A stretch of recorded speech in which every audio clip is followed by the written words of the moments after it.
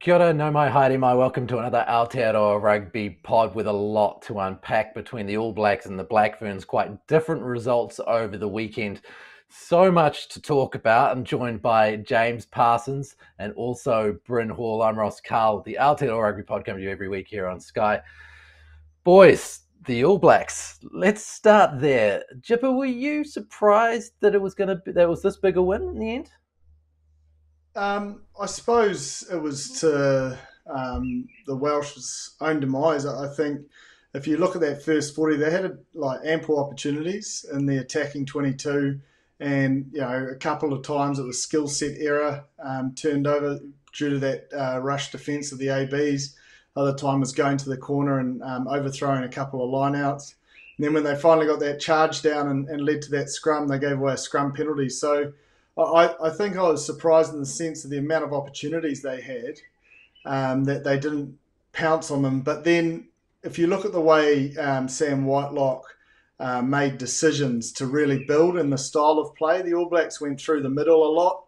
We saw Aotearoa Rugby do it time and time again, and his post-contact meters were seriously impressive. And even when they made a little error, I think Dave Havili bobbled it early and they picked through the middle. They're always making good gains through the middle. And that's quite energy sapping defence because you're always having to creep back and get in behind and fill those roles. And then as I mentioned before, Sam Whitelock went for the three, built that scoreboard pressure, and then once that was built, you saw them just ratchet things up. Obviously Will Jordan's brilliance, but with a little work off the ball from Ethan Blackadder to just get a little escort that created a little bit more space, and then the 65th minute quick throw in was them just tightening the screws again, where Severis scored. So not surprised with how they orchestrated it, and not surprised with the amount of opportunities. Like I had in my notes, they'll be devastated with the amount of opportunities they left out there, the Welsh, in that first 40 in particular. It's quite a flourish at the end there, Bryn. Those support players and the way that they scored those tries, it was quite something. It doesn't matter whether the opposition's under strength. To pull off some of those tries takes vision and execution of a really high level. Yeah, it does. And look when you can score 36 points in the second half. But I thought all the work was really done in that first half. Jip brought up some really good points around them going through the middle, especially Aotearoa Rugby. I think in that first half he was fantastic around getting it over the advantage line with. Traditionally, with the Welsh and even this Northern Hemisphere teams, they tend to have a really good line speed pressure, but a really good way that you can break through that is going through the middle early on, which they even did. You even look at Nepolo Lalu, who's probably kicking himself, dropping that ball over the line. It would have been his first meat pie, but that kind of game plan was implemented really, really well in that first half. And look, I think the Welsh had plenty of opportunities. It was in that first half. I had on my notes, it was the 37th and the 39th minute. Is when they had opportunities inside their half, and there were two overthrows that kind of just stunted their momentum. And I guess against the All Blacks, you couldn't really afford to give them that much, to give them more opportunities to not get it right. And then the game was in the balance in probably that 60th minute, and Wayne Pivac actually brought up a really good point: is that even though they weren't they're playing well and kind of staying in the fight.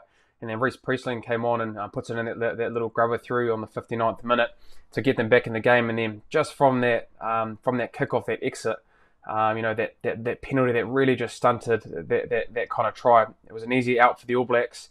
And then I guess from that kind of mistake of that penalty that the Welsh gave away after scoring that try, it pretty much just opened up the floodgates through that. So I think the Welsh can take a lot of learnings from there. And that's what I heard from Wayne Pivac in his post match is that.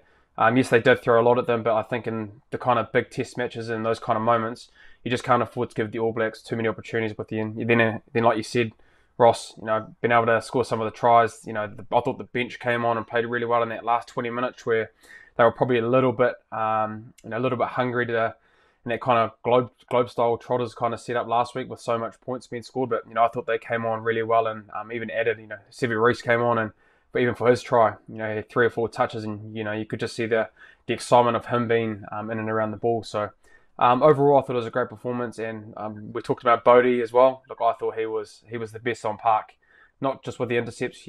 How many times have we seen that in his career with the All Blacks, and even at the Blues, and even the Hurricanes? It's not by luck that happens. And he even said it was a tough week for him. You think about it's your 100th game. You don't want to have a stinker. And you've played 100 games, and it's a little bit different preparing for the 300th game. But now, look, I thought he was outstanding. Aotearoa Rugby And then no doubt we'll touch on a few more All Blacks if there were standouts in the game as well. Adi Savier's ability to get over the gain line, it just never ceases to amaze, especially when you look at him pound for pound, Jipper. Oh, look, I had him down as best on park personally. I thought his game, it's one of the best test matches I've seen him play. It's the post-contact meters that, just blows your mind. He just seems to keep coming out the other side. Even if people hang on to him, he'll drag them another couple of meters. Massive turnover in the 22-meter zone, key time in defence. Talk about Sevu Reese's try and Rieko Ioane. Well, who's there as well with them? Adi Savier in the 65th minute after doing a hell of a lot of toil in that first 40. So his work off the ball, normally I take a deeper look into players' stats that stand out to me, but I just didn't need to on this occasion because I really wanted to emphasise his work off the ball in attack and D, created opportunities for others, but also when he had his chance to roll up his sleeve on defence, he was physical, he was dominant, or he was in that breakdown getting turnovers, and ball in hand was spoken about. Sensational performance. He was world class against a really strong Welsh pack that fought hard. I thought the Lucy's fought. Moriarty while he was on there until he went off was good. Basham was really good and busy and new into his career, and Wainwright was physical. So they were up against some big men that were looking to show and assert that dominance, and he led the way. When you talk about the work off the ball and attack, what kind of stuff are you talking about? Well, let's use the 65th minute. Beauden Barrett puts that kick through. Reeks and Sevu are chasing through to regather it, and Artie's on the edge. And as I said, he's put some big shift minutes in, and he works off the ball to be in a position where he can receive a pop-up offload to then offload it back to Sevu Reece to score the try. So often enough, it could have been easy for him to think that play was over, but he stayed engaged, he stayed involved, and that's why he's been in the All Blacks for so long. He was massive in that moment. Well, I suppose an interesting selection for them, Bryn, coming up now is with Dalton Papali'i being so impressive again on the weekend. You've obviously got Sam Cane returning. You've got a game against Italy where maybe they'd give Sam Whitelock a rest before the bigger games in the test matches. What do you do this weekend against Italy at number 7? Oh, look, I think we're going to see a lot of changes. I think to give guys an opportunity to kind of put their hand up for the next coming 2 test matches. And look, that's no disrespect to Italy, and it's a different place playing in Rome, and a lot of those guys, younger fellas, probably haven't played there, but I think it is an opportunity to give guys an opportunity to play. So whether that's Sam Cane coming back in, you've got Dane Coles as well. Does Richie come in and you give Bodie a week off? Even the likes of Sevu, Luke Jacobson, kind of players like that. So I think that I think Sam might come in and start, given some minutes. He's from Ian Foster's words, he wanted to bring him in and have some good training under his belt, even though he played that test match against the USA. And I think it's a good opportunity to bring him in, get him some meaningful minutes, and then depending on how he goes, Dalton's played really, really well. So it's a good opportunity for Sam to come in and then stake his claim to get back to where we know Sam Cane is going to be.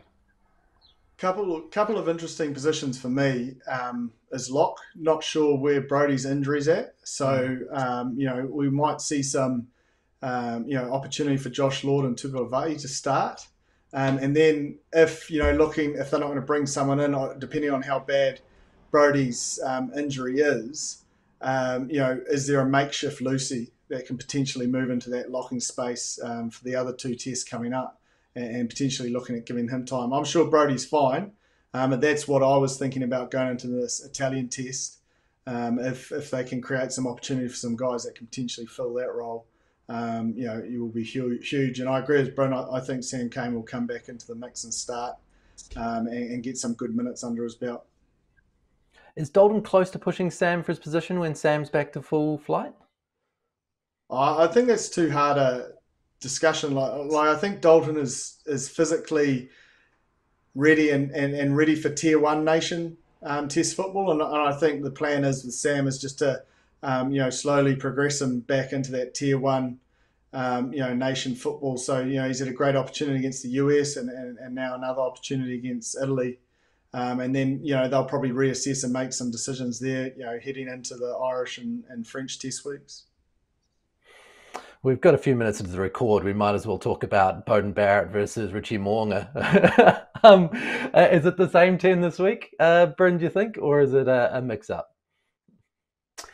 I think it's an opportunity to give Richie a go, and Bodie had an outstanding game on the weekend, and played really, really well. And I think it's not going to be a form thing when it comes to Bodie, because he's been for the majority of that rugby championship, played consistently well, and has had a lot of time. Whereas Richie did play that game against the Americans, and he got what he needed to get out of that. But I think it's a good time to be able to put Richie in there, and being able to have that combination with Davey as well, possibly. So, because I think the thing with Davey as well, that he's had a game off, and then you come back and go forth. So I think it's important for, I think, even Davey as well, to be able to get him in there, to be able to play some consistent minutes playing back to back. But in saying that, Quinn Tupai is knocking on the door, so whether Quinn gets an opportunity as well, there could be a lot of changes. But I think Richie, could come into the fold, especially with how Bodie played on the weekend. Give Bodie a week off, or possibly off the bench, and then you even give the likes of Damo possibly coming into fullback as well, and giving Geordie a rest. So there's just so many great players at the moment that probably need a little bit more game time, because you'd like to think that this probably Italian game is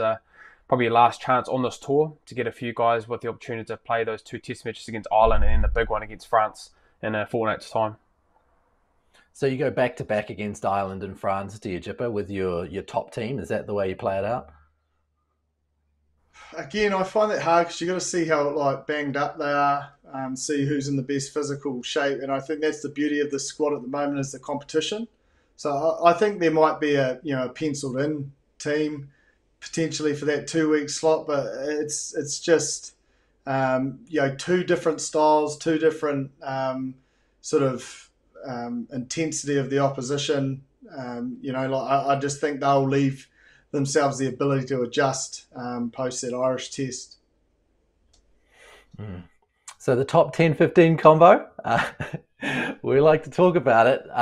Is it still Bodie and Geordie, or Richie and probably Damien were maybe it at the very start of the year? But what do you think, Bryn? Oh, they can go either way. You look if you look around Bodie and Geordie, they've been consistently, in probably the last four test matches have been that 10 and 15 combination. And the thing I like about Geordie is that the thing that he has, obviously he's a larger body compared to Damo. And look, this is no disrespect to Damo, but it's just different qualities that Geordie has, and the fact that he is taller, and with probably Ireland, with Conor Murray, even Jamison Gibson Park and the nines that they do have there, that aerial game is possibly going to come, and even with the likes of the French as well being able to kick off with Dupont. So he brings a really good aerial game for Geordie, and the fact that he's a goal kicker as well. A goal kicker has been probably a massive positive for Geordie, and what he can add to that group, because he's been kicking consistently well when Bodie's been at 10. But you've seen Richie and Damo. We saw that earlier as well, that combination. And what I do like about that combo is that they can both play at first receiver, and even if Richie takes it to the line, Damo can step right up either side, open side or short side, and can be that first 5 receiver, or play as a first 5 like he does for the Chiefs, or even with the All Blacks as well. So there is a bit of difference around that, and what you can do is, if you have Damo at 15, you've got the ability then to be able to bring a winger midfielder on the bench as well, because Damo can cover 10 as well. So both can go well, but I think if it was to make a decision today, just based on the form of how the competition's gone and how the season's gone, you'd have to probably go with Bodie and Geordie at this stage. You on the same boat, Chip?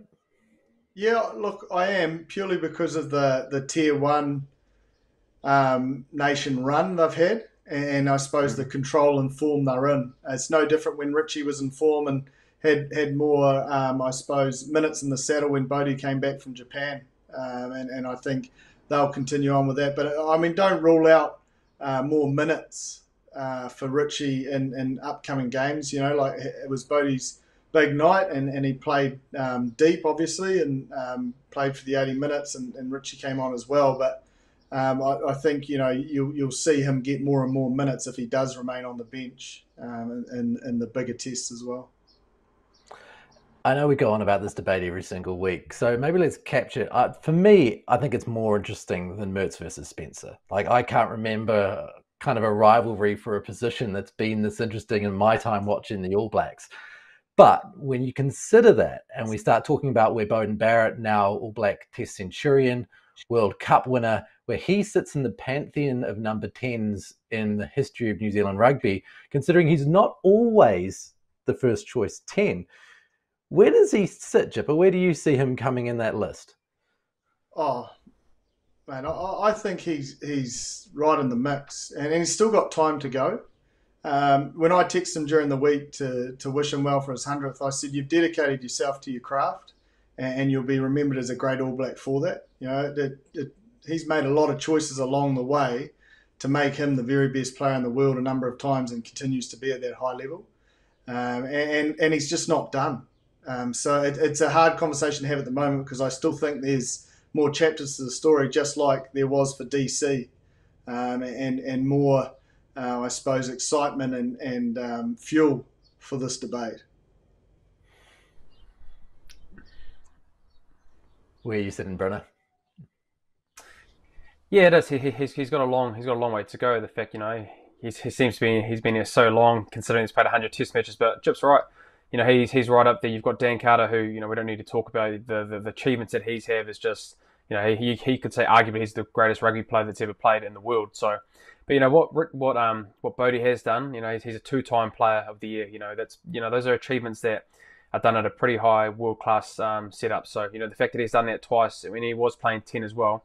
You've got to add that into the discussion, and for the fact of longevity. Anytime you can play 100 Test matches, whether it be, for a time at 15, coming off the bench, but being able to play 100 Test matches and that consistency of to be in that All Black group for a long period of time, that adds to it as well. But yeah, I think the best is still to come of Bodie, and we're going to continue to have these discussions about him and Richie moving forward. But I think for having Richie there to be able to have that competition aspect, it's going to keep bringing the best out of Bodie. And if we can get Test matches like we do on the weekend, and you've got Richie being able to be in behind him and to try and bring the best out of Bodie, and it goes vice versa both ways, it's only going to help New Zealand rugby and for our bid to win a World Cup in a couple of years' time.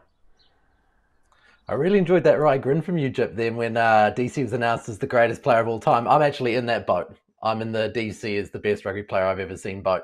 Where do you stand on this? On Dizzy? Yeah. Is he the greatest rugby player you've ever been? Oh, him or Richie. I reckon. He's definitely there, but let's not forget the hard graft that goes in to provide that beautiful ball to be played off. The forwards lay the platform for the greatest rugby player of all time. So, let's put it. Recorded it all. It's a hard argument, but I'm a forward, mate. Of course I'm going to back Richie.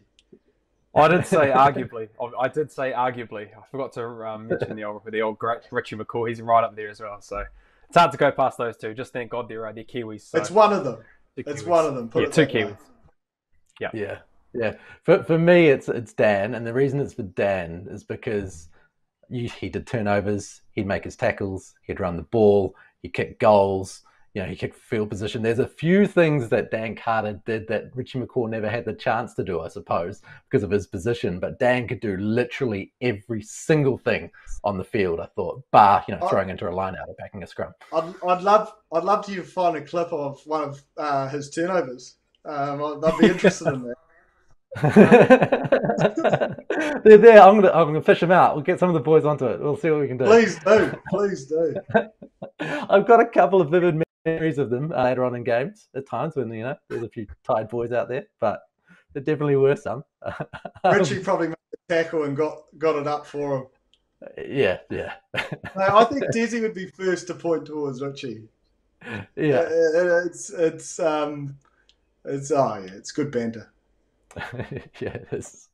Now, banter is something that's been going on in and around this game, because the yellow card for Nepo Laulala was an interesting call. A lot of Welsh people I've seen online are saying that was a red. The referees decided mitigating circumstances yellow as the player buried his head into his forearm. Where do you sit on this, Bryn? Yeah, look, frustrated would probably be the word that I'd use, because look, as a rugby player, yes, we've got an understanding around, it's not common sense, because you've got to go the letter of the law, and by the letter of the law, his forearm or his kind of shoulder went into his head.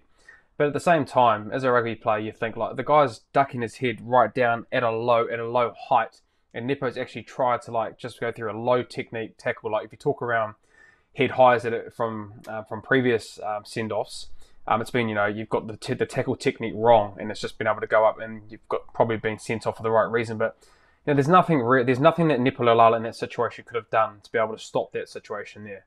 So yes, I understand that there's going to be a yellow card, and they talked about it and went through that. But for me as a rugby player, it's really hard to be able to get behind that decision, because I think there's only so much that the tackler can do to be able to get that right. Jip or Ross, you see that and you look at that example, there's nothing that Nepo Laulala could have done to be able to try and get that any better. So do you start reward? Do you have to, for that kind of situation, it's a unique situation, but those kind of ones that happen, common sense has to prevail. But I know we're trying to look after, there's a law that's going to be able to put in place, and it's going to probably, if that did happen, then it's going to open up the door for other avenues for it to happen in other games. But for me, as just a rugby player, I found it really frustrating. I could understand the reason behind it, but Nepo Laulala couldn't have done anything better or anything more to try and nullify that and get that wrong at all. So it's just a penalty for the shot to the head? Say again? So you just make it a penalty for the shot to the head? Is that essentially what you do? So for me, it's just a penalty, because I know that there's obviously laws in place, and there's been other examples where that isn't the case, and so there's been a yellow card offence. But for that one there, you just think, yes, he has hit his head. But at the same time, look, he's putting his head down, putting it right down. So like, where's he supposed to go? So for me personally, if they just walked away there and said, look, this is just a penalty because there's obviously factors at hand that is probably a little bit common sense thinking, then they would have got that right. But again, I can understand why they've done it. It won't be the last one that we talk around. But for me personally, I was left frustrated with that yellow card. When I watched the game, I found it interesting that the yellow card was given for not wrapping. It wasn't anything to do with the head contact. So it was saying he was basically tucking his shoulder and not attempting to wrap in the tackle. But the irony is I think as he's going to wrap, that's when he makes contact with the head. And that's why it looks like it doesn't look like he's trying to wrap. As stupid as it sounds. I watched it a couple of times, but he hits his head and it tucks the arm back in. But for me, if you look at Wallabies hooker Whainga, he does this grass cut and gets penalised for it all the time. And that's the only real option that Nepo has. Like, that's a low position. He's in a pretty low position where he is. So the other thing is he's got to leave his feet in grass cut, which isn't allowed either. So, look, it was a tough situation for the ref to be in. But you see contact with the head. I felt like they brought into mitigating circumstances. I don't think if we were this time last year, that could have been a red. I mean, it touched the head, and it puts you in dangerous territory. I felt like the way he said the yellow card was for no wrapping was probably surprising. I thought it would have been the head mitigated down from a red to a yellow. But it just shows, I suppose, there is still this confusion in the game for all of us. We all interpreted it differently. Those two things, I suppose, just go hand in hand, don't they? Like the head and the wrapping. At such a short period of time, when the player bounces off another player's body, you can't really say whether one thing's worse than the other because it's just instantaneous, right, Jip? But that's what I'm trying to say is, like, Nepo is going to get penalised either way because he dips, he doesn't get low enough, and he hits his head as he's going to wrap, or he does the Whainga style, he's going to get penalised. You know, like it was, if you get that dipping motion and you're a big man like Nepo, it sounds like I'm making excuses for him, but he'll be, rubbing the grass with his face. Like he was pretty low. He was definitely dipping. But look, from my point of view, as soon as there's contact with the head, you knew it was either going to be red or yellow, not just a penalty. And I thought the mitigating circumstances were taken into account and consistent with a lot of other things we've seen. It was just when he said it was for not wrapping, I was confused. So it's a better place than last year, but still not perfect. Well, it's not a perfect area, is it? Yeah. There's three of us here and we saw it all differently. As long as it's consistent on the night, this is what I always say with referee decisions. As long as it's consistent on the night over the 80, it's about, that's part of the game is how good you are at adjusting to the ref. and finding where the boundaries are and where the boundaries aren't. And that's what makes you a better player or a better team. So that's part of it, is that 80-minute window. And if there's consistency across that, I'll never complain, because you just can't expect a replication. Just like as a player, you can't expect a replication. When you play 10 out of 10, you're most probably not going to do 10 out of 10 next week unless you're Richie McCaw or Dan Carter. So that's what I'm trying to get at, is that 80 minutes he was consistent. So that's the rules you play under in that sense. We were lucky it just wasn't a game decider, I suppose, in that kind of nature of game. And another game, it could become an even bigger incident. But even if it is, it's still consistent within that 80. And some players will be smart enough to know that on the attacking sense and start dropping their height into contact to get the reward as well. So again, that's what I'm saying. Like it's a skill. It's part of being a world-class player to adjust on the run to referee decisions. So you, in that situation, almost just have to let him get over the gain line and collar him down or something, rather than being in front and trying to get the hit on. Well, I just think it's we're using a prop. Like if that was a Lucy or something, they'd get low enough, and that like the All Blacks have shown, their tackle technique is a low chop, get access for the turnover and the breakdown for the hunt. So you'd just change positions. You'd move your big fellas in tighter to the ruck or something. I don't know, but I don't know what that answer is. That's what I'm saying. It's up to the player or the players to adjust on the run. How do Wales bounce back from this? Obviously, they've got a lot of players coming in, and they've got the Springboks next week, who've been pretty impressive in recent times. Bryn, what do Wales do? Do you just make the wholesale changes and go with it, or do you say, hey, these guys got some experience last week, and we'll stick with a couple of them?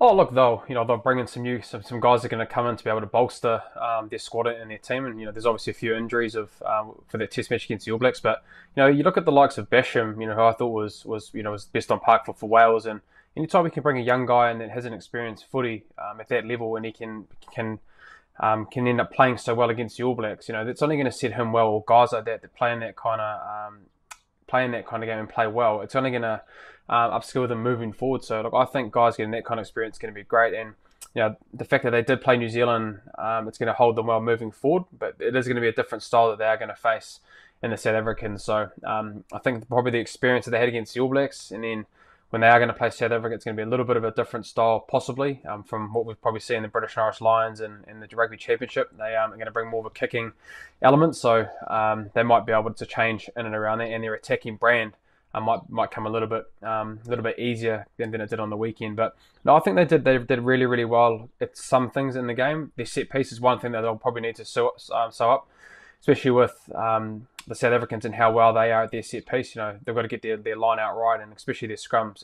Just going back to our boys, I thought Joe Moody and Nepo Laulale in big times in those games, the scrum penalties through their 8 were really crucial in stunting the momentum of the Welsh. So I think set piece is going to be a big key for the Welsh moving forward against the South Africans, who against us did really, really well defending us. But then at the same time, they've probably got an aerial attack coming as well through Faf de Klerk and Andre Pollard through 10. I'll just add in there, Cody Taylor's in that front row too. You just forget the hooker there doing that good work up front. Geez, Brynny's a crusader too, mate.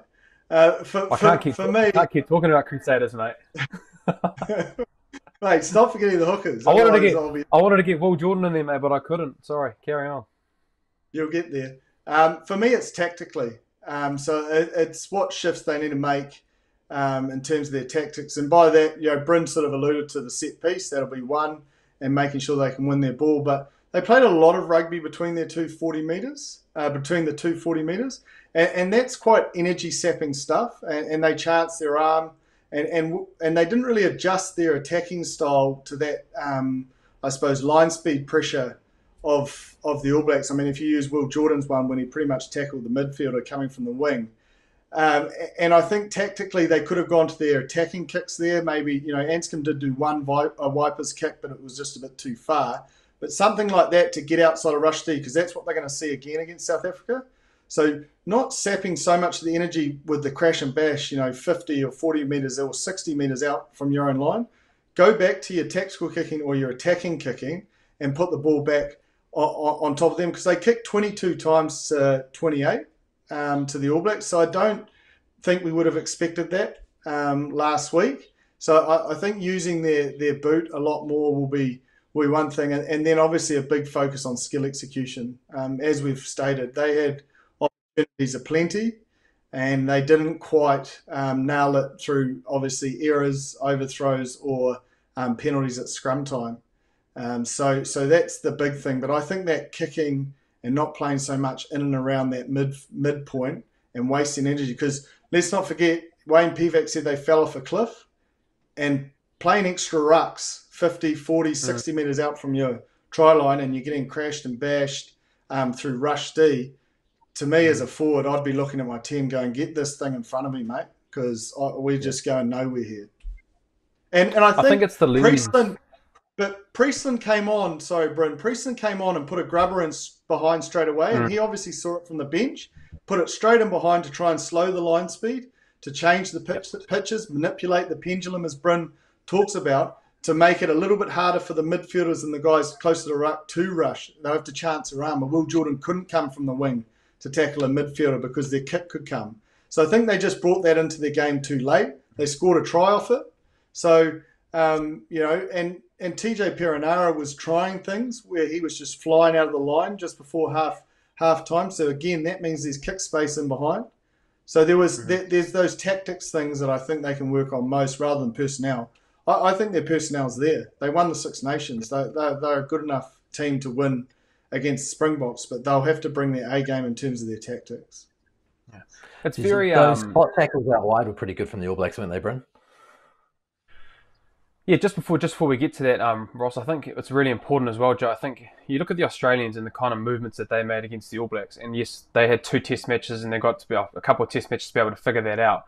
But I think you are right, Joe, because I think, with Wayne, Wayne, he wants to play rugby, he wants to be on top of teams and be able to build a lot of phases. But, if you get that wrong against South Africa, who have some really good jacklers, pretty much their whole forward pack can steal the ball. So, if you play that 7 to 8 phases around that kind of no man's land around the 40 metre mark to 50 metre mark, Andre Pollard's going to kick one from 50 and he's going to be able to accumulate those scoreboard pressure. So I think being able to get that kick balance right, the Australians did it really, really well when they played the South Africans twice, and they got that right along with their phase play shape. So I think they have the ability to attack, but I think it's really important that when they do get down into those opportunities like, the 37th and 39th minute of their set piece, and they can get that right, then there might be 7 points instead of 0 points. So, I think that's going to be really important. And then coming back to your point on that one, Ross, I think it's really good at, if you look around face play shape, and it's almost like it's spooking. You're spooking someone and saying that you're there in that space you've taken away that space.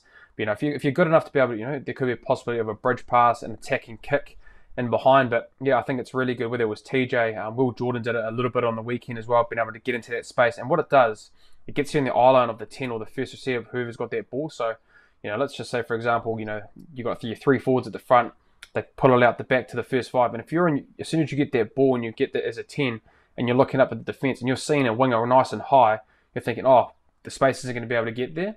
So I think then it's really important, if you do see that, it's on your outsides to be able to communicate the next time that happens and saying, look, the 14's coming a little bit higher, the 9 who's going to be out who might be out there, is coming to try and spook. So the solution for around that is to be able to do a bridge pass, an attacking kick, like, Beauden Barrett. This isn't an example of a face play, but, Beauden Barrett put that kick in nice and early on to Rico, because the fullback was central towards the post and there was space there. So I think it's just going to be an improvement for the Welsh to be able to get those comms in and the action words into their players, because the space is going to be there, and the South Africans are really good at being able to get those guys to staying high and taking away that space, whether it be with a winger. Am does it really, really well, and sometimes Faf de Klerk floats in and around that edge side as well. Bryn, you mentioned, I suppose, adjusting the rush D. If we want to give a picture to the audience, is probably Anton Leonard-Brown's try. Okay, if you can't get the kick away and you can't find that edge, you watch Tupou Vaa'i keeps his hips square and down the ground, and he gives the ball, as he's still looking at the defender out the back, to Bodie. Bodie doesn't get spooked by that fly defender. He runs a little bit and basketball passes it over to Reeks, and then the other guy's flying at Reeks, and Reeks has kept his depth. He knows it's probably not on for him, and he just gives that sleight of hand to Geordie, and then Geordie on to ALB. Now, that is through the experience they've probably had with the Springboks, and used to trying to. They actually were probably, that was the one thing they said when they came out of the Springboks, is they were disappointed with some of their option taking under that rush defence, and I think we saw it on that one, that they're learning and growing, just holding their feet, really sucking and engaging those tight defenders in. On Tupou Vai's square hips and ball out the back can go unnoticed and unappreciated, but not in the All Black environment, but just from people watching. But he holds about 4 defenders in there to create the space and time for Bodie to see the rusher and not be spooked by it, and then find the space where it is. And then obviously Reeks' skill set's pretty special to get that ball away. But if you're not going to kick it, that's the way, is not get spooked. You've got to believe there's a way around it. Yeah. I think on that as well, Jip, to be able to get through that rush defense, there's just a lot of parts that go through that. Like, if we've talked around the Australians and their kind of growth around having the animation, getting that down ball runner out the back, and then you've got rovers in and around. So, as a defense line, if you're seeing that kind of animation, you almost might pause a little bit because you don't know who you're going to get. And if you look on that example there, Jip, with Tupou Vai, Richie Mo'unga runs in a nice hard line, and East Bodie, he pulls it a little bit and then gives it over the top.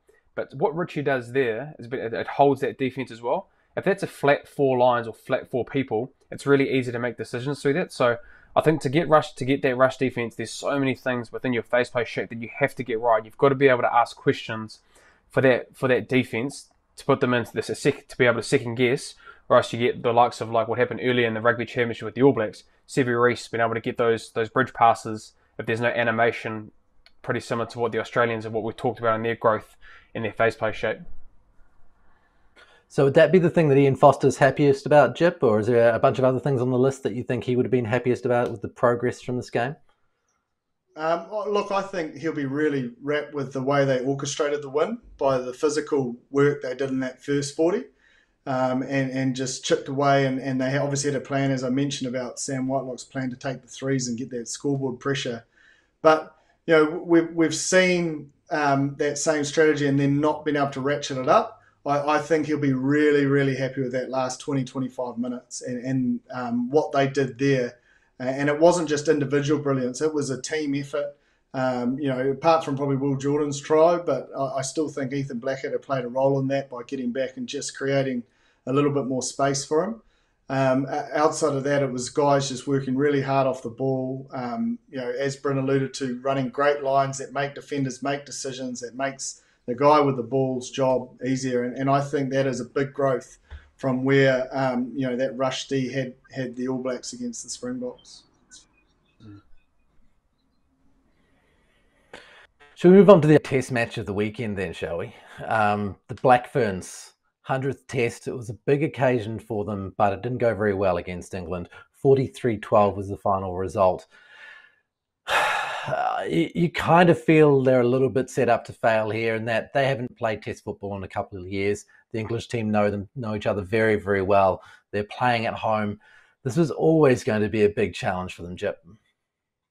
Yeah, it definitely was. And let's not forget, a lot of opportunities for them to prepare for that test were taken away from them. They had tests against the Wallaroos that would have been great, but they obviously got cancelled due to COVID. They had other camps that had to be cancelled, and I think it probably showed the most in the defence and the lack of connection, and they're probably still embedding a system. Although 9 debutants are still trying to find their way in the system and connect with the players around them, and there were just gaping holes at time for the English players to run through, or there was a stacked blind side of defenders that were marking a little amount of players, and then obviously the English went wide or open, and because they didn't marry up those numbers and work around into the open side, they were left short, and some good hole running by the English. So I think that was probably the biggest example of that they were underdone, but I think everyone expected them to be underdone, as I've just alluded to. They've had test matches removed for a number of years now. What will be good is they'll be able to learn and rectify it. We've seen with this coaching group and this leadership group that they won't be burnt twice, and I think there'll be a big shift in the accuracy and defence. Because I thought on attack, especially in that first 10 minutes, they were running hot and they were good again straight after the break. So I think if they can sort out their D, it'll be a lot tighter contest, and probably their kick strategy. I felt like, and I might be wrong, but I felt like the player that kicked the ball kicked because they thought it was right to kick, rather than manipulating the D to kick on their terms as a team. And you can sort of see that in the chase line at times. And maybe they kicked, and because the winger didn't call that space, they're not chasing. Do you know what I mean? So felt like because there was no comms and nothing on due to the nature of that rush D from England, we sort of just aimlessly kicked in the kick strategy. Mm. So I think the defence and the kick strategy, if they can sharpen that up, it'll provide a lot less opportunity for the English. And then I felt like their attack was, pretty powerful at times, and probably a natural instinct, and the one thing that they probably don't need to focus on as much this week. Mm. The English, though, you've seen those tries, Bryn. There was some really, really great execution from the English, particularly coming in from fullback. Yeah, she was outstanding. Ellie Kildun. Yeah, she was electric. I saw a couple of her ball in hand, very electric, and had great footwork. And I think the biggest thing around that, if you're talking around defensive pressure and not getting it right, if you're going to give ladies like that plenty of opportunities to be able to have one-on-one at least, man on man or woman on woman, you're going to come off second best. So I think it's important for the Blackfoots moving forward. You talk around cohesion, you can really own those things around communication. So no doubt they'll go away.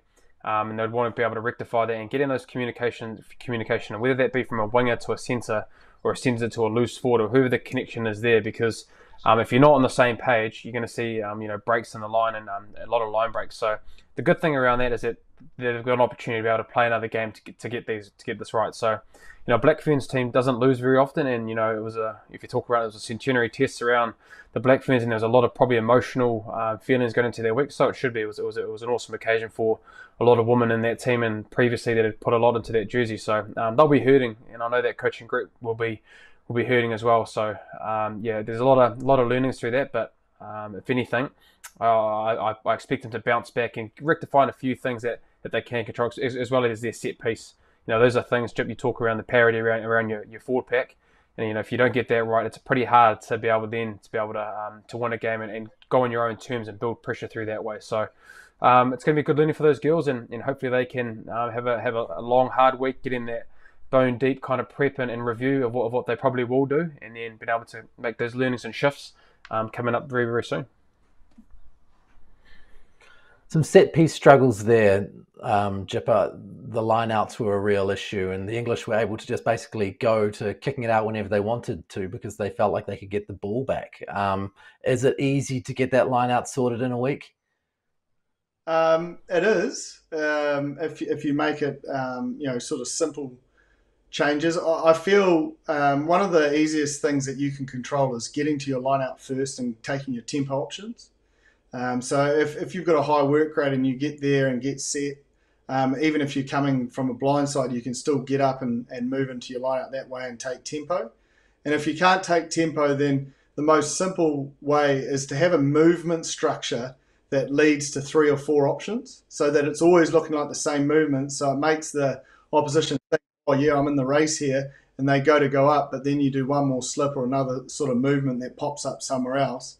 And then the next time you can go up where they thought you're going to go up, and you've got a plan for what you're going to go through, and you're wanting them to think it's the same movement every time, but you've got 3 or 4 options that you can end up at.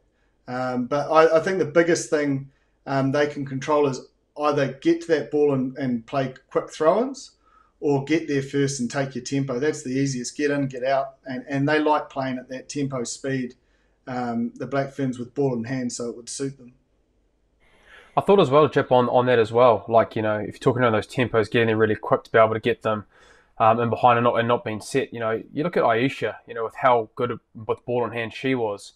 She's just a little pocket rocket, and every time that she seemed to get the ball, she was able to get over the advantage line. Even getting an overthrow, getting to be able to get her into the game and getting over the advantage line, then to be able to get into your attack structures through that. Because we've talked around it a lot, whether you look at Karevi or that kind of transition phase in the men's rugby, being able to win that battle there.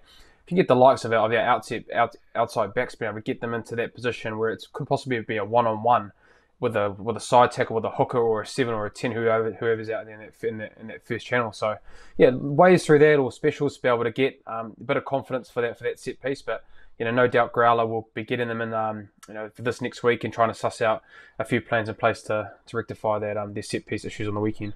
Well, let's look forward to this weekend. Obviously, the Black Ferns have got their rematch against England. We've got a few other big games. We've got the Wallabies versus Scotland, and the Wallabies camp has found itself in a little bit of a pickle with, I suppose, Samu Karevi, Quade Cooper, pulling out late out of this tour. The players themselves voicing the fact that they wish they were there. They're just constrained by the contracts they've got in Japan. Where do the Wallabies sit heading into this Scottish game, Bryn? How do you feel about their chances there, considering how important Quade Cooper and Samu Karevi have been to the way that they've played this year? Oh, it's a massive loss for them, but at the same time, you look around the All Blacks and you want to build depth and competition within the squad.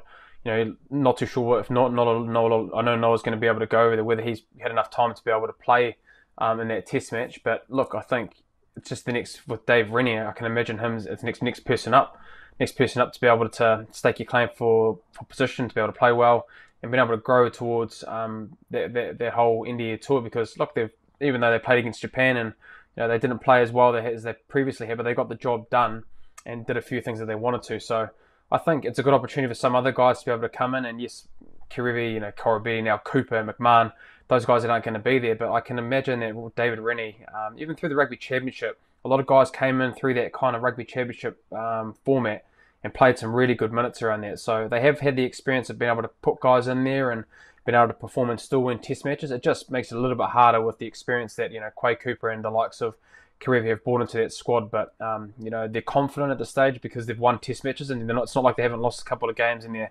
trying to find a bit of confidence. These guys are in red hot form considering with how many Test matches they've won back to back. So they'll see it as a challenge, and I can imagine Dave Rennie will be really in and around that group trying to get the messaging right and then being able to say it's next person up. It won't even make it an issue around it. So I expect it really to be a real tight Test match though. Scotland have did well in always hard at home. So it's going to be a good challenge for the Wallabies, and the next guys off the cab of the rank, it's their job to put in a good performance and continue this winning success with the likes of Quade Cooper, Karevi and Korobi when they were in there during the Rugby Championship.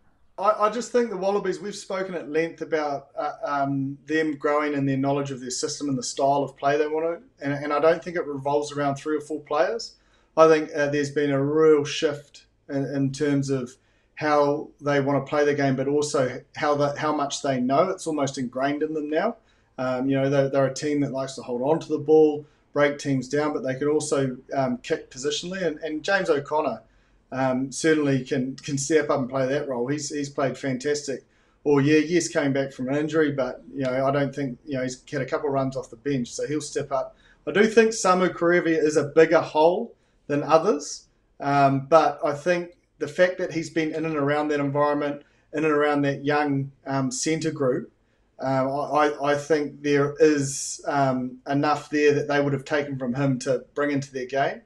But watching Scotland play Tonga on the weekend, it will be no easy feat, man. They were really effective. Their set piece and maul drive was good, but some of their strike plays and their bodies in motion, and by bodies in motion, I mean there's a number of bodies coming to that D line, and you have to make a decision. And as a defender, you've got to make a decision, but also the ball carrier's got to make the right decision. And, man, they were just picking them off. Kyle Stain, I think it was, scored 4 tries, but it was just through those lines that Bryn talks about making defenders make decisions, changing the angle and creating that space out the back, or giving it to the guy changing the angle. They were slick. They were really slick because Tonga started well, and they picked away with a couple of threes. But, man, every time they got within, 30 or 20 odd meters, they were scoring points and making it look easy, but it wasn't as easy as they made it. Moving on to the Japan game against Ireland, I suppose it's interesting that Japanese players are available for Japan, but not necessarily for Australia. I have to do more research into that, I suppose. Actually, thinking of it, it is the interesting evolution of that league, because when you look at that league right now, in the past, we hadn't really worried about players being selected out of that league. The league's got to a strength now where quality players are being selected for international football, and maybe we need the Japanese league to better align with those test match windows, because all the other leagues are having to align with the November window, the July window. Now we're in a position where the Japanese league isn't aligning with it, and more top quality players are heading there as their number one place to get income. Any comment from anyone on that? Well, I think that's the key probably point of that is the number one value for the player and the team employing them, and it might, might have been part of the discussion in signing the contract. You don't know. They might have said this is the expectation, this is the contract, but this is the expectation, and they've called them on that. We don't know. We're not privy to it. I certainly don't think they'll be bending the rules. It's obviously a contractual obligation the way I read it anyway. The message from Japan against Australia is we're right in this. So are Japan a legit chance to beat Ireland in Dublin? I just think both sides have got a little bit of unknown about them. Having not been able to play for a bit. Like Japan we saw against Aussie, and that was a great showing. But it's one thing to do that at home, and then to go to Dublin and win a test match, and the Irish will be up for it. They've been sitting there waiting. So there's pros and cons to both sides, and there's a little bit of an unknown for me to be able to be as definitive as I usually am. So I'm excited by this test match, and I think, man, if Japan could do something special, I think it would really spice up international rugby. It would bring, whenever they do these big one-off wins, it's big talking points in the game of sport in general, not just rugby people talk it, but everyone starts talking it. So I think a victory away from home in Ireland would be huge for our game as a whole. Yeah, bit of fun. And outside of World Cups as well, like the big ones seem to come at the World Cup. So to get them more consistent, I suppose, across the board is the next step for Japan, Bryn, between those big tournaments. Yeah, it is. Anytime you can play against a top tier nation away from home, especially in the Northern Hemisphere, it's only going to be able to make you better as a team. So I think they, you look at that 77th minute against Australia, they were in that game, and if it wasn't for Rob Valentini making that steal to be able to ice the game, Japan were right into that game. So I think the improvement for them moving forward is that knowing that it's going to be in France in 2023. And the conditions could be a little bit more different than they're accustomed to being at home, being a lot hotter and dry ball. So what I did like in Japan and seeing that, and probably they didn't get the execution right with the contestable aspect, but they've got that game to be able to do that because, it could be, don't know what the weather's going to be like in Ireland. It could be a little bit wet, and we know how much of a tempo mindset that the Japanese do have. So I did see that in that game, they had the likes of their box kick, being able to have it set up really quickly. So if they feel like they're not going anywhere, at least they've got that mindset of to be able to, look, we're not going anywhere. We might put a contestable up off 9, or they might be able to do that off 10. So I was really happy to be able to see that, because knowing that you go to the Northern Hemisphere, having that in your toolbox, and having to go from plan A to plan B, and that kind of we talked around that no man zone around the 40s, and in your exit area. I think it's going to be real crucial for Japan moving forward. But then I think as well their set piece, having that parity in set piece is always going to be something really important going into Ireland, because look, no doubt, if you're Ireland, you want to really dominate that set piece here through scrum and line out. And, if Japan can run at that kind of 85, 90% and nail moments with that set piece and big moments, and win a line out or win a scrum when they need to, then it could be in a very similar situation like they were against Australia. They were in that game for the last, where there would be the last couple of minutes, and then, that's when you can try and win a test match, instead of it being previously where it might be a one-sided game against Ireland. Bryn, I think the other key is the maul D as well. That's where they probably lost the game. That was Aussie's last try, and that'll be big for them on this tour. Is they really need to aim up and have a plan around how they're going to stop these driving mauls, because the opportunities will come. That's just rugby, and then they've got to make sure that they don't make it as easy as they did for the Wallabies at the end of that game. And I would not be surprised moving forward, seeing this Ireland game, something different or something out of the box with Tony Brown, because I think they need to have a little bit of luck and something a little bit different outside the box moving forward. And I can see you grinning. I'm not looking for a contract, Jipper. I'm not looking for a contract. But, I do know Tony Brown with his time with the Maldives, that he's got a great brain in being able to think and do something a little bit different. So I can imagine him and Scotty Hansen and the old trusted trio will be thinking of doing something a little bit different, maybe, Jipper. 100%, mate. I'm with you. If they need a resource coach around the line out and stuff, I'm their man too. Let's get us both. Yeah. You've given up on joining Dave Rennie, have you? You're going to switch tags. He doesn't need me, mate. Yeah. Tony Brown, the ink is drying on the contract there for you, Bryn. Just keep hammering. Just keep hammering, man. Just keep chipping away. Well, why don't we move on to some predictions? Obviously, let's start with that game, actually. Ireland for both of you, or anyone picking an upset? Ireland for me. I just think at home, conditions, travel, yeah. I mean, it's weighted in their favour. It'll be close, though. Yeah, Ireland for me.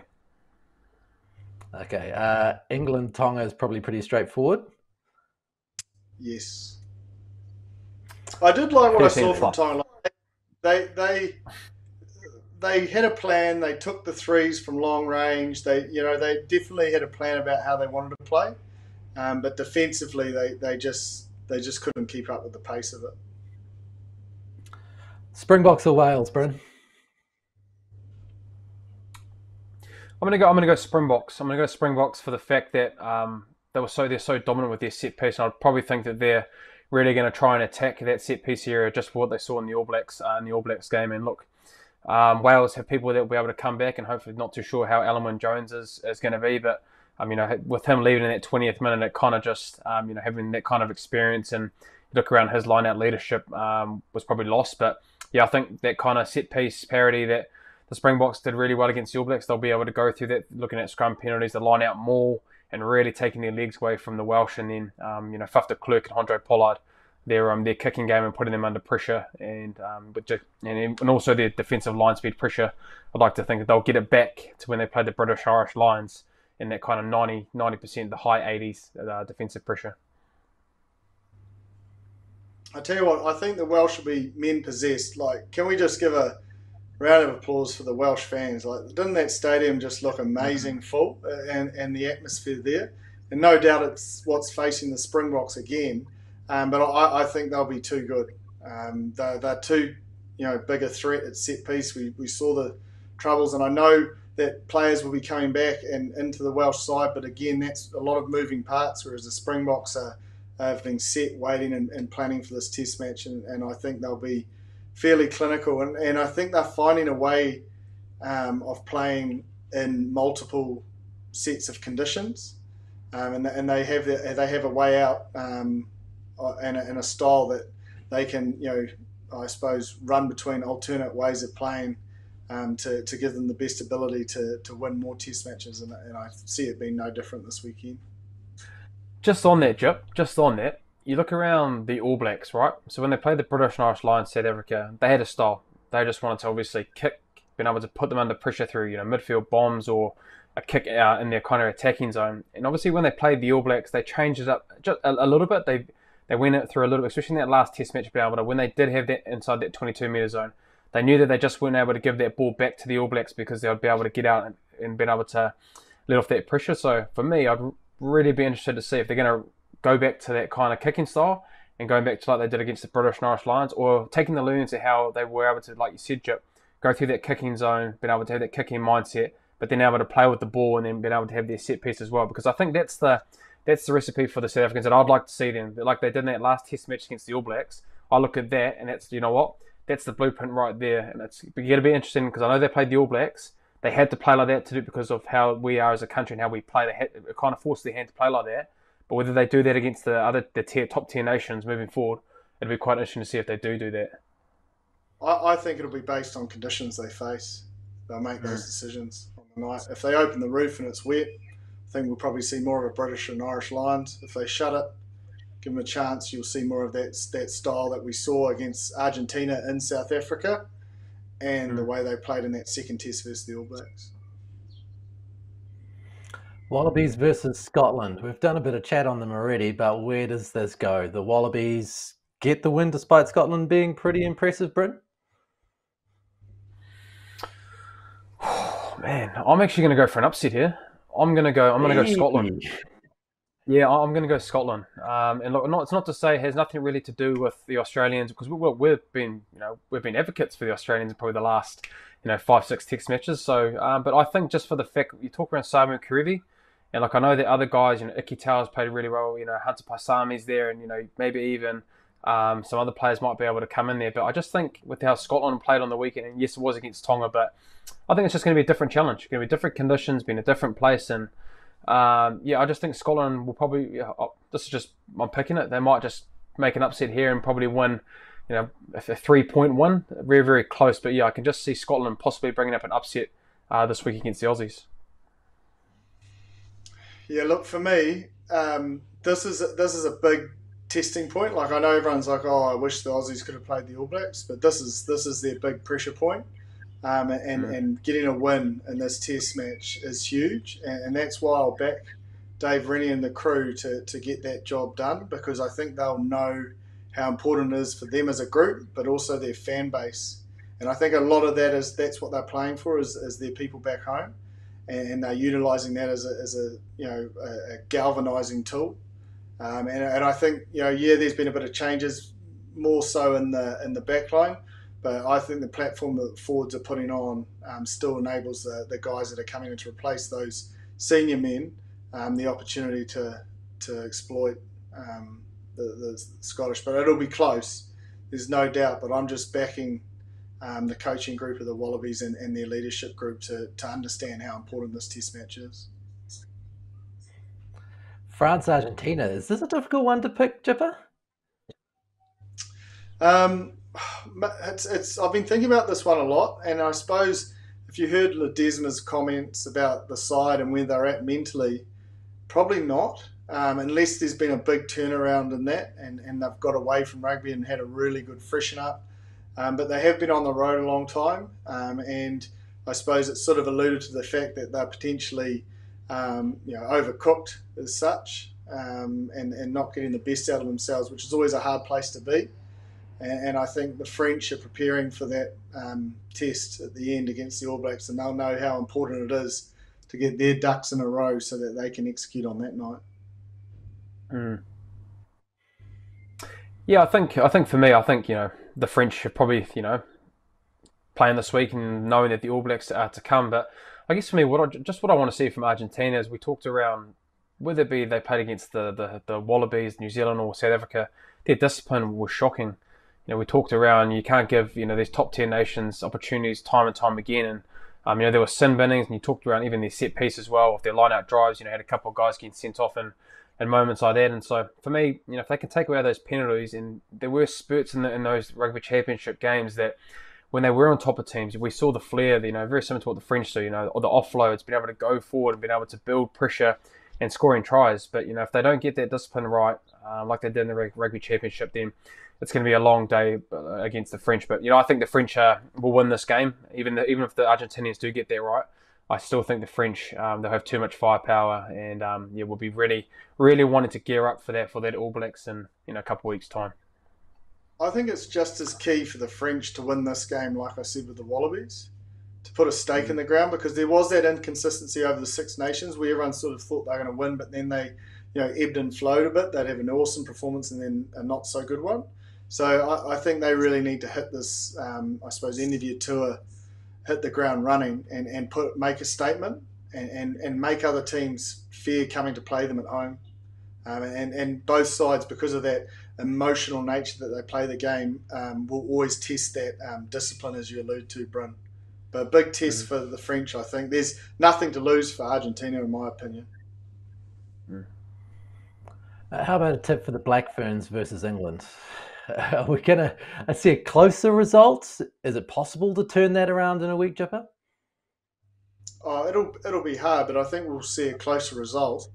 But as I said, they're going to need to embed, that understanding of each other and those communications on defence and in their kick strap.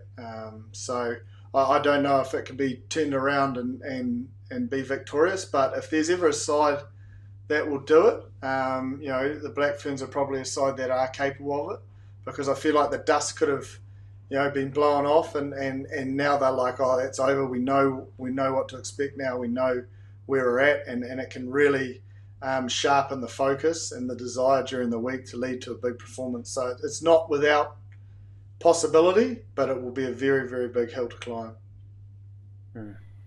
Is it really hard, Bryn? Is it really difficult to come back from something that large? We've seen the Wallabies do it fairly well against the All Blacks in recent years when they've been hammered and then be back in the running next week. Yeah, look, it is going to be tough just with how dominant the English women were. But I think a lot of those things that they can control themselves.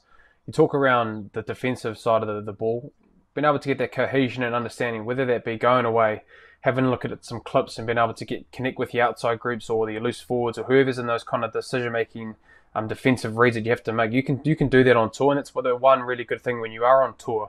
There's so much time that you can spend with each other and being able to rectify a lot of those things on the field and in the classroom and away from the footy field. So I can imagine that they'll be having those chats. The leadership group will be able to own that and get those things in place around that. But then also the set piece aside as well. Jip said there's some great solutions that they could go for with a lot of tempos, being able to have a few specials if it goes over the top to Ali or Aisha or something like that. But I think, they didn't want to lose that test match, obviously, but you can make a lot of learnings from losing a test match. And if you look around the Black Ferns in the past, they haven't lost many games of their test matches, so I can imagine that they're a hungry group. And if you even look at their messaging around on Instagrams and how much togetherness they have with that group, there's nothing better when you're a player, when you're under the pump and you're the underdog. When do we really talk around the Black Ferns being an underdog? So it's going to be a good learning for them to show a little bit of resilience and character. But I reckon they'll get their prep a little bit better, and then all you want to do is give yourself a chance to win a game. And so if they can rectify a lot of those things that we've talked about today, and it's a close game, then anything can happen. And then the big time players can step up and win a test match for them this coming week. So is that England or the Black Ferns? Just looking for your pick on that one. I'm gonna go our Black Ferns. I'm gonna go for Black Ferns. Good on you, boy. I'm gonna pick them. Come on, girls. Come on. Nice. Good work, Bryn. And of course, the All Blacks are heavy favourites in comparison to that. Heading into the Italy game, it really is just a matter of by how much, most likely. Jipper, how much? Oh, it'll be 50 plus, I'd say, without being too disrespectful. But it'll be a tough hill to climb that they've struggled, obviously, in the Six Nations earlier in the year. And this task gets no easier.